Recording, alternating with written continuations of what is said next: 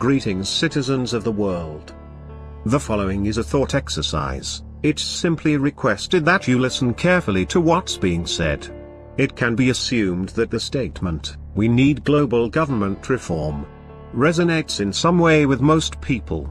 Typically, most people would agree that policy changes are needed to address issues such as the economy, war, education, etc. Though would it not be incorrect to say that by looking for global government reform, we are in fact the ones calling for a new world order? By its very definition, we are changing the current world order and creating a new one. Therefore it can be argued that we do indeed need a new world order, and that the name is simply that, a name, not the definition. What's the point behind this? Names.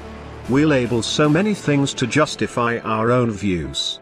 Though the world isn't black and white, it's many shades of grey, with many interpretations of what's right and what's wrong.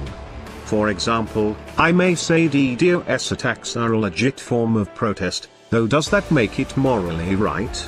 Who decides if it's morally wrong? Each of us has our own definitions for everything. Anonymous is simply a name, always remember that. We can be glorified, or vilified, for using it.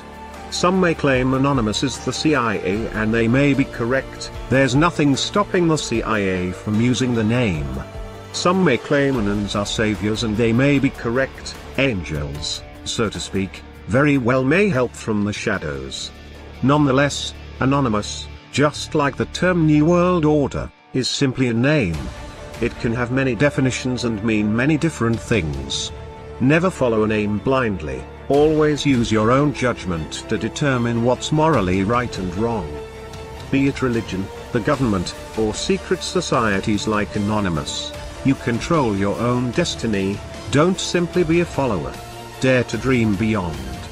We are Anonymous. We are Legion. We can forgive, though we shall never forget. Expect us.